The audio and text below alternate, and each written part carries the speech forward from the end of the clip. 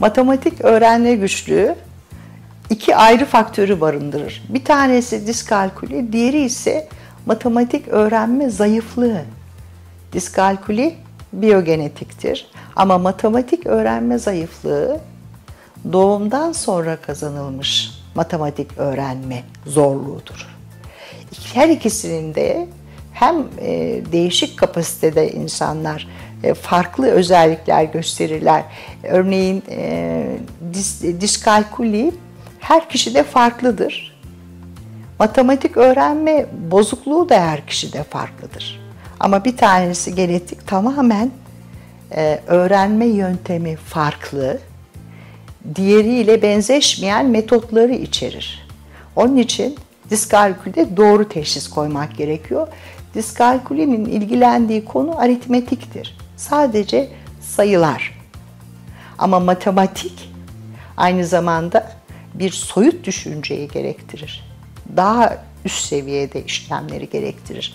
Burada diskalkülü problemi yenildikten sonra çocuk çok iyi bir matematikçi olabilir. Ama matematik öğrenme zayıflığı olan çocuk daha fazla zorlanır. Çünkü matematiğin tüm sentezini kapsar özellik.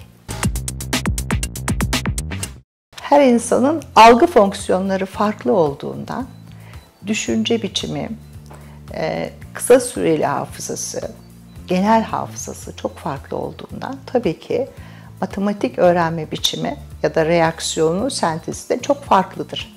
Ama burada genetik olan diskalkülidir.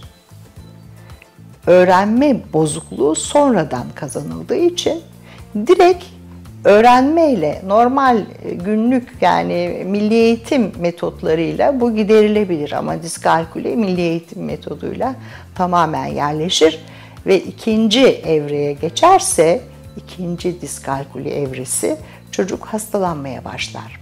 Hiperaktif dikkat eksikliği, davranış bozuklukları ortaya çıkar ve o zaman ilaç müdahalesi bile gerekebilir.